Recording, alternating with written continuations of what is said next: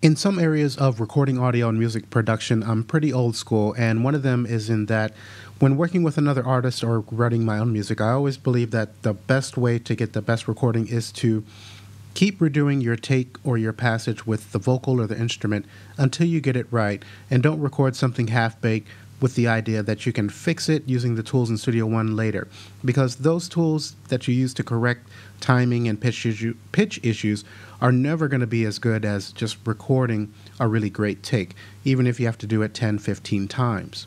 However, I understand that this is not always possible, and in this video we're going to take a look at how we can go about quantizing audio that has timing issues. And here I've just got a couple of tracks here, some drums on the first, and then a bass part on the second here. And you can even see, if we zoom in a bit here, just by looking at the grid, this first note, for instance, is off. We can see that that's not even hitting on the downbeat. And this one here is kind of fitting with the rhythm and the vibe here, but this one here is a little bit off. So we have some timing issues in here that we're going to take a look at, several different ways that we can go about correcting this. So the first thing that I want to do is click once to select this, and then I'm going to come up to the menu bar here, and then let's click on this first icon, which is for the bend panel or audio bend. So I'll click once, and then I'm going to click on the Analyze while this audio event is selected. And then we're going to see that bend markers have been added to this. So Studio One is going to look for transients, or kind of the initial loud spike of the audio, and add the bend markers there. Now the next thing that I want to do is come up to this action section here, and by default this is going to be on slice. And if we were to click on apply, then it's going to slice at these bend markers. So if you ever want to slice up drum loops, that's one way that you can do it. Just leave on slice and click apply. But we want to quantize this, so I'm going to click on the drop down menu, select quantize, and now just take note of our notes and bend markers. When I click apply, these should move. Okay, so we do have some movement there. Now we can see that this did not move that forward, but let's just give a listen and see what it's done, or hear what it's done.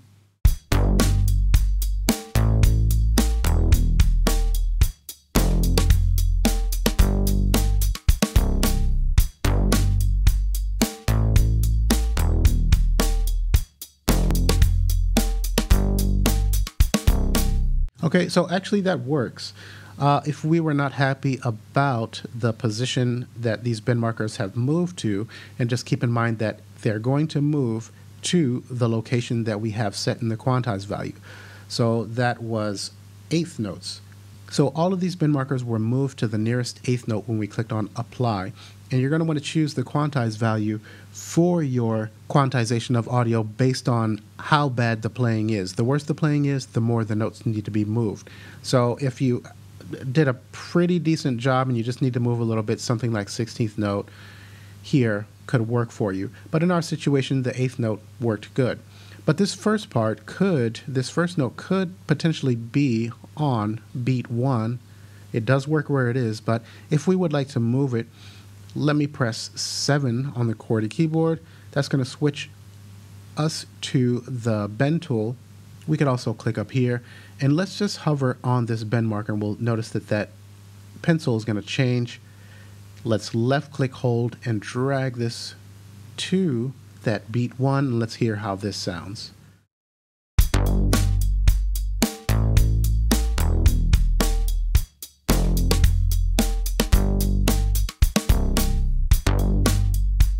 Okay, so that actually doesn't sound that great here.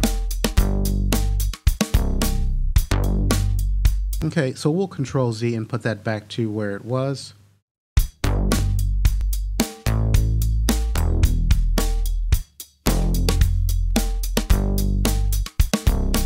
Okay, so you get the idea here. This is kind of the automated method to do this, but we're going to Control Z and undo all of that.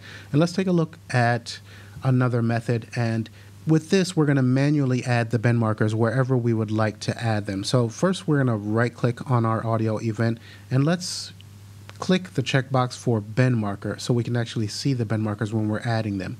And again, my bend tool is still active, and my snap is turned off. Snap is going to affect where you're able to place this. So if I turn the snap on, then you can see we're snapping to that eighth note quantized value that's set there. Okay, but I want to be a bit more precise, so I'll turn the snap off. Let's add a bend marker there, here, here, here, here, and here. Okay, so now that I've added these bend markers, I'm going to hover and just manually adjust these. And then I'm going to put that back to where the automatic quantize set that to, because I do like where that sounds there. And let's just experiment with moving some of these other ones to a different position. Now you'll notice that these are changing colors, and basically anything that's green is being compressed or shortened. Anything that's red is being lengthened. And the deeper the shade, the more it's being stretched. So as I continue to move this, that red gets a bit darker. And I kind of lost my position here, but that's okay. We'll just experiment. And I'm going to move this one just a touch. And let's actually pull this one forward and see how this sounds.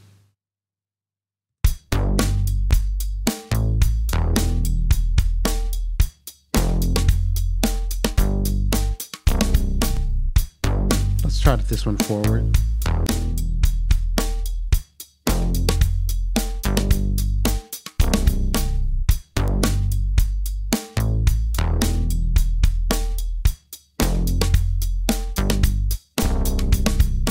Okay, that last one sounds pretty bad, so I'm going to click once to add a bend marker here and pull this one in.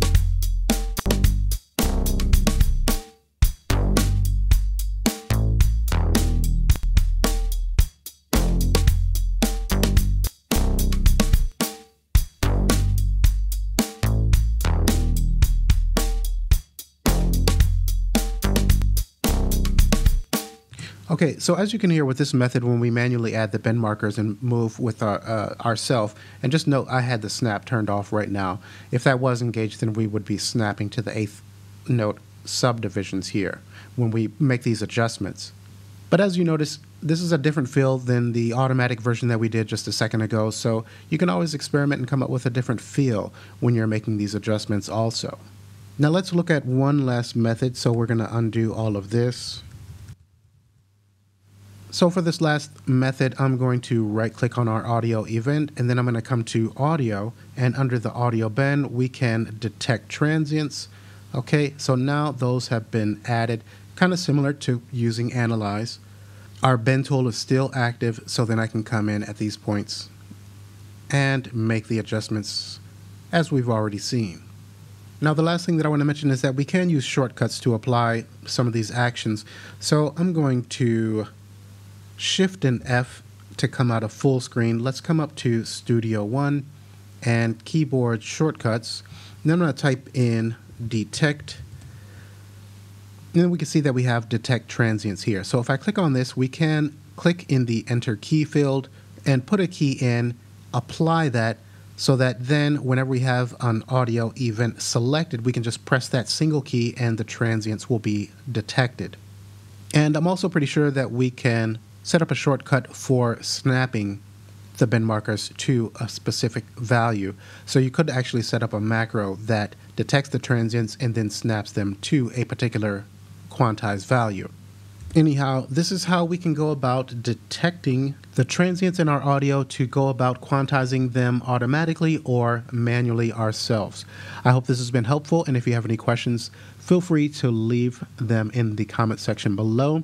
And if you're interested in one-on-one training for Studio One, I do provide that over Zoom. So if you'd like to speed up your learning curve, if you're having technical issues with Studio One, definitely check out the information in the pinned comment below or the description of this video for more information on training with me directly over Zoom in Studio One. Okay, thanks for watching, guys, and I will see you in the next tutorial.